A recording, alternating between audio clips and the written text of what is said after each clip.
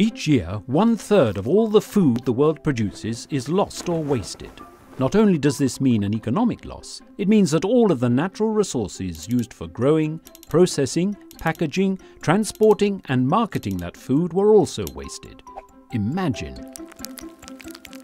28% of the world's agricultural land grows crops that are wasted. That equals the total land area of China, Mongolia and Kazakhstan. Plus the water wasted in growing those crops equals the annual flow rate of the Zambezi or the Volga rivers, an amount that could cover all the world's household water needs.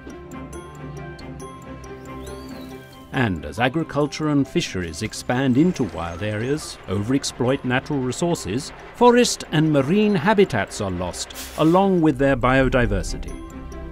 Above all, wasted food emits some 3.3 gigatons of greenhouse gases. If this were a country, it would represent the third largest emitting country in the world. This cannot continue. With a future of more people and fewer resources, we cannot afford to throw our natural resources out with the garbage. Let's do something about wastage.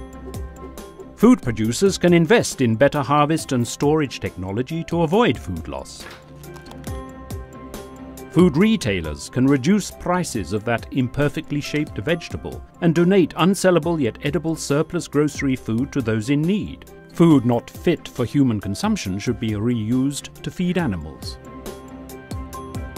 Individual consumers can be more careful shoppers, use better methods to store and recycle leftovers, and request smaller portions in restaurants.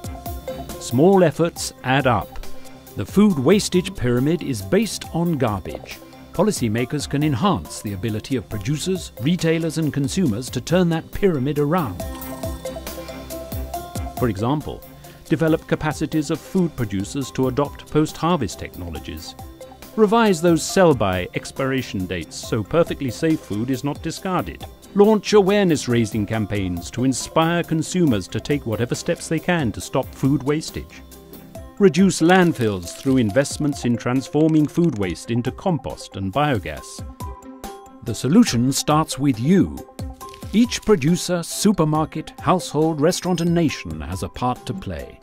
It will take the commitment of all to reduce food loss and waste, so that all the natural resources used to produce food will end up as meals for the world's population, instead of as garbage in landfills.